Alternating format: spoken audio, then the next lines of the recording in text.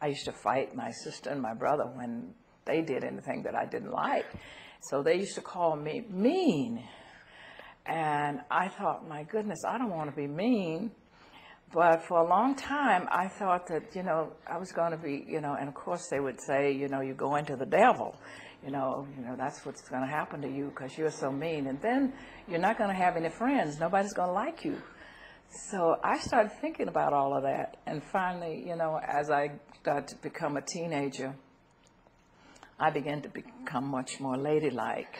And I stopped fighting. And by the time I went away to college, I was quite the young lady, And so, it's like we tease about the fact that when I was growing up, and my siblings especially, how I used to fight them. But then, I would be the one who would become involved with the nonviolent movement.